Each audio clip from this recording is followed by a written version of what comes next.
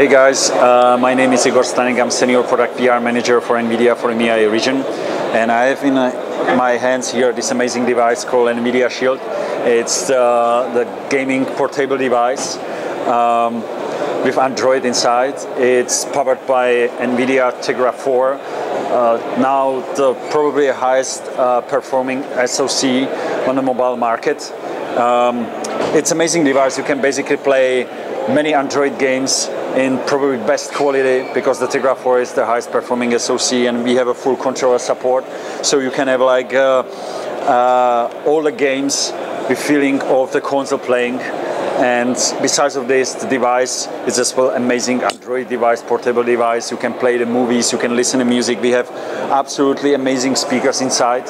So these speakers are like, imagine you have a jam box inside of this device. You can easily use it as your portable music device in your home.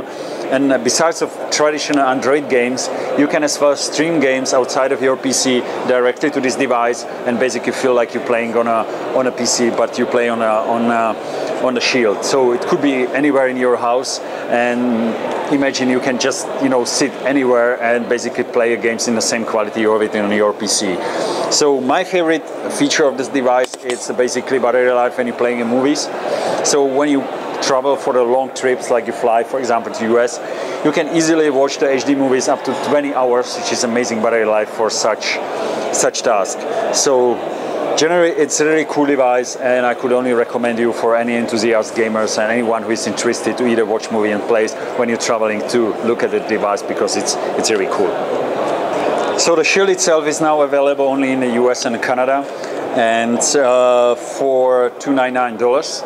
And we didn't announce any plans to bring it outside of the Canada and US yet, so I cannot tell you when this device is available in Europe. But on the other hand, the device is not regionally locked, so despite the fact it's available only in the US, it could be used anywhere in the world.